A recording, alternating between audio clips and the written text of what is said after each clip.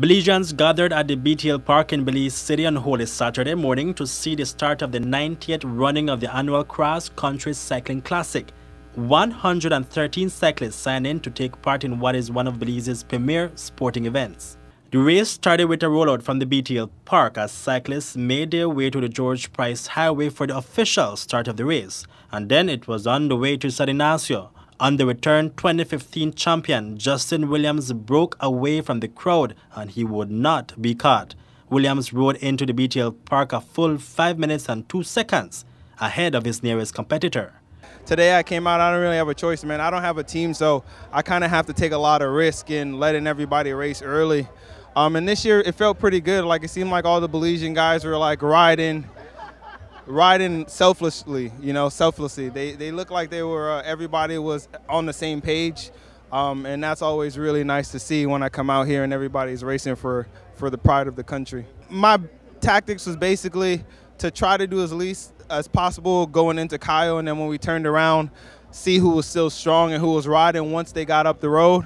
And that's what I did. I just looked at the guys that were willing to pace, looked at the guys that were just attacking up the road and then sitting up. And then I found that group that went up the road, and I got them to work together, which is always a big deal. Then coming out of Belmont Pond, we were catching the break, and we had 3 Digicel and then 2 Smart. And I tried to get them to work together because usually you have 3 guys in a breakaway, you take on the brunt of the work. But I don't know if it was the legs or anything, but they wanted to do something else, which is fine. It's racing. But I just saw an opportunity. I was willing to drive the break toward the end of when we started getting into the 40s and 30s. Yeah. And it just seemed like everybody had a different agenda. So, excuse me, I didn't think I'd go solo. I thought somebody would come with me, like one of the Americans or the Mexicans. And they did it, and I'm grateful that the guys, my dad said the Belizean guys in the back kind of just marked everybody out the race, which I'm super grateful for. I come out here every year, and I have mad respect for those dudes that are out here doing it. I know it's not easy riding the same roads every day. So to come out here and to see how much shape those guys have is really impressive.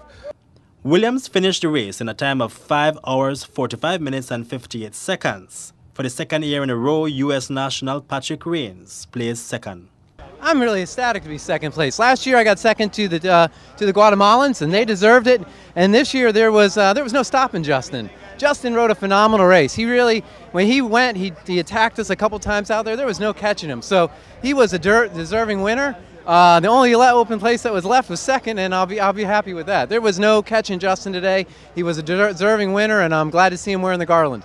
Giovanni Lovell of Digicel 4G finished in 5th place. I feel really disappointed about the race. What happened, I ride too offensive. I should have ride defensive. What happened by mile 31, we allowed Justin to break away from us. Thought that we want to catch him back down the road. I should have followed him, but I made my mistake to let him win, no? For Byron Pope of Benny's Megabytes, the cross country was just his 3rd competitive race in 2 years. He finished in 7th position. Nobody never really made me call my name, nobody never made me watch me, but I know I got a big heart and I used anything there against me for motivation. I wasn't that even in the top 10 for the so-called GC guys, what they were saying, but I showed them today that I can do a big ride. This is my 3rd race back after 2 years.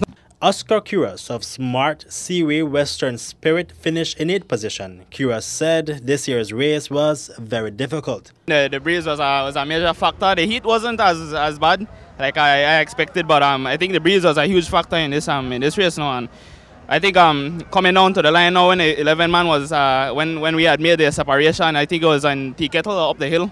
Carlos Lopez was the one that initiated it to catch the front group that was already running, right? And from there we had Justin Williams and a couple of strong guys moving, and I mean that kind of put me in the hurt because I didn't really expect it. And I mean we had a game plan, and we kind of I think there strategically we kind of we were a bit badly off, or we didn't really notice it, no.